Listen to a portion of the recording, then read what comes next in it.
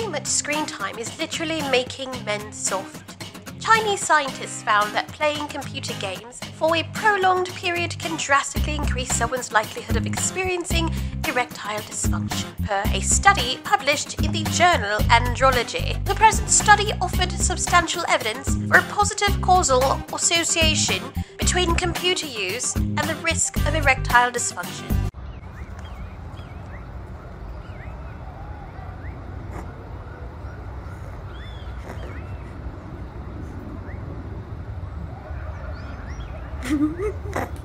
This whole spiel about the alleged link between chilling on the computer and erectile dysfunction practically reeks of sensationalism and all but dances on the edges of scientific credibility. And this coming from the CCP, who was cracking down on gaming because they saw it as a threat.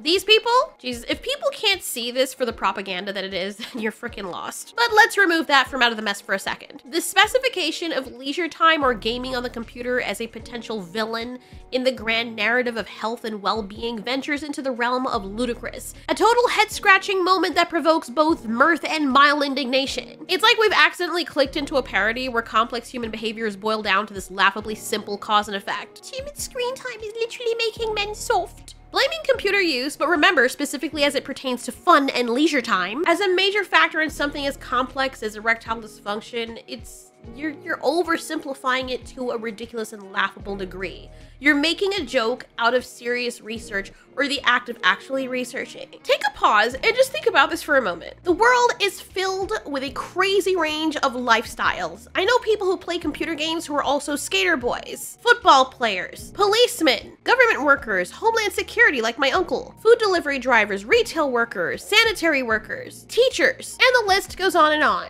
On an individual level, each and any one of these people conduct themselves differently in terms of their lifestyle. All the way from smoking and drinking to exercising 6 hours a day in the gym to be completely sedentary. No, though, it's solely the computer. It's only time you spend on the computer that's supposedly bringing on the apocalypse. And not just spending time in the computer, but leisure time on the computer. You know, based on the title of the article, it would seem as though they just conveniently gloss over sedentary lifestyle, stress, diet, genetics, all those things that actually play a role in ED, and instead they choose to zero in on gaming or browsing as the villain. Anybody reading this would think it's so stupid. It's kind of like blaming the spoon for weight gain while ignoring what you're eating. Do you see why we no longer take these things seriously? It's hilarious how they pick and choose on what screen time is bad, which we still don't even know what that means. Computer use is out to get us. But endless TV binging or phone scrolling, is that fine? It's like they're saying, watch out for those specific pixels. They're the ones that are gonna get you and make your dick flaccid. It's just strange. It's giving cult religious vibes. Narrowing the blame to gaming computer fun doesn't just miss the whole point. It kind of seems like they're unfairly targeting the gaming community, in addition to a whole demographic, i.e. men. Singling out this kind of screen time as the bad guy kind of misses the point, and it's dodging the bigger, more important conversations that we should be having about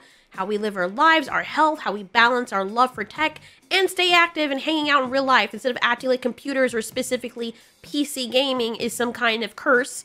Maybe we should be figuring out how to blend our tech obsession with getting enough exercise and face-to-face social time, instead of just boiling it all down to gaming on the computers is bad because trust me, bro. And then they have the nerve to say at the bottom, like they're kind of whispering about needing more research, practically mumbling, don't quote us on this. Maybe you should lead with this. And the focus on computer use specifically while giving a free pass to other couch potato behaviors is wild. It's got that whiff of agenda, you know? Like some hobbies are more suspect than others because we don't like it, or it's not currently trendy, or we want a way to stick it to them even more. It's like they're performing this magic trick and they're trying to keep us fixated on the hand that's waving around, how magicians try to make you focus on the hand. So you're looking at this while their hand is in their other pocket, you know, fondling the invisible dick that they have up their ass. I don't know. It kind of feels like this study they're using it as ammo in this ongoing drama with gaming. And this article was published on March 20th, 2024. So they were still amongst the people, I'm sure, that were aware of what was going on with Sweet Baby Inc. and other consultant companies and people coming out against gamers. And regardless of all that, let's just say that's not even a part of the conversation. Using these shaky findings to bash gaming, because that's kind of what you're doing, it's not just unhelpful harmful, it's playing dirty. And they know that. It's very low. It's like they want to make gaming culture or just computer use or people who use computers the main problem. You know, blaming it for everything that's wrong under the sun with proof that it's so weak that it'd fall apart if you breathe on it too hard. But let's take a look at some of what they say in the article specifically. And this is why you can't trust articles like this, or even certain studies too, that it's reporting on. Scientists arrived at this hard truth.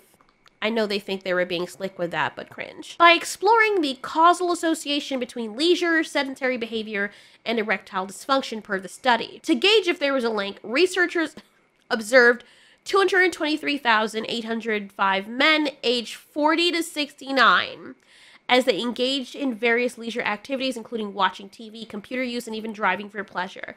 They then measured participants' levels of testosterone and other sex hormones, as well as feelings of depression and anxiety. Okay, so let me get this straight. So, the study was done specifically in middle-aged and old men. Wow. What even is this article? So firstly, the study focuses on men, ages 40 to 69, right? A demographic that naturally begins to experience a higher incidence of erectile dysfunction due to aging, regardless of their leisure activities. By this age, changes in testosterone levels, blood flow, and other physiological factors contribute significantly to the risk of developing that condition. So it is very misleading to single out computer gaming and leisurely computer gaming as a potential cause without robust evidence that directly links it to increased rates of ED in this age group, especially when these changes are a normal part of any aging dude. And there's also a thing that says less than 2% of men with erection problems reported their first symptoms started before the age of 40. Only 4% reported symptoms of ED starting between 40 and 49 years of age. About 1 in 4 said their ED symptoms started between the ages of 50 to 59.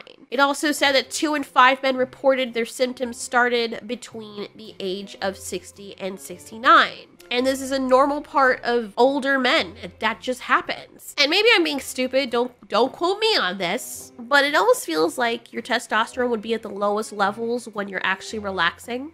If you're pumping iron and stuff and being competitive, I feel like that's the time your testosterone levels would probably be a little bit higher. Maybe? I know there's a lot of other factors at play there, but call me crazy, but I just don't think that someone's testosterone is going to be spiking when they're just sitting and relaxing. The article continues by saying scientists found for every additional 1.2 hours of leisure time in the computer, of which type they didn't specify, the participants more than triple their likelihood of experiencing ED. And the article even points out, interestingly, the scientists didn't obtain any evidence to suggest that watching television or leisure driving didn't have the same effect, suggesting that being sedentary wasn't the problem in and of itself. Then they go into the follicle stimulating hormone, and they do call out that the study has caveats, notably the fact that they only evaluated men under 70, the age at which ED is most prevalent. Also, the intensity of the symptoms was also unclear. Therefore, it could only be concluded that the longer the time spent using a computer, the more likely ED was to occur. But the risk of developing a specific type of ED and how severe ED would be could not be determined. Researchers determined that more research is needed before they can establish a definitive causal association between computer use and impotence. The study also neglected to specify what type of leisurely computer use upped the chances of ED, which currently affects around 30 million men in the US. You can see it down here. So, okay, my question is, then why even write that headline? Playing computer games can increase the risk of erectile dysfunction. Why did they even do this article? Why did they even perpetuate this? And what about women? Will our tits just drop off, or our crotch lips fall away or close up if we spend too much time on the computer playing video games?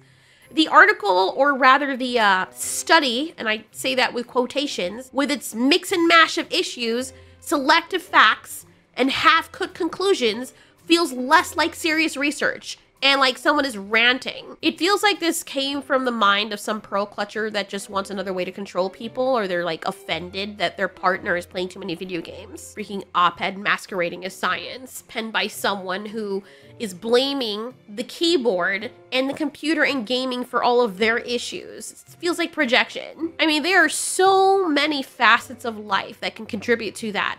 One of them, as they mention, being specifically the age of the dudes that you're researching. It's so obvious that these so-called scientists or researchers, if they even exist, if this is even true, they're being so selective in their findings. And I hate saying this, but it's so ludicrous to the point where it almost feels, I'm almost 90% sure, it's so that they can spin some sort of alternate agenda. And honestly, like I said before, given how China has behaved in terms of cracking down on games and their viewpoint that it makes men soft, because, you know, God forbid men enjoy something in their free time when they're not working their asses off or putting their lives on the line. Yeah, I'm less inclined to believe this. It's so important that when people read headlines or YouTube titles of videos, they don't just form an opinion just immediately based off of just that very little string of out of context statement. To wrap this up, please let this function as a wake-up call for critical thinking. Like, just please, don't just gulp down every headline as gospel. Let's not be lured by the flashy lights of sensationalism. Let's try to navigate the ocean of media, just fully aware that the icebergs are lurking underneath all of the hype and the lies, ready to sink the ships of your reason. Also, always bear this in mind whenever you are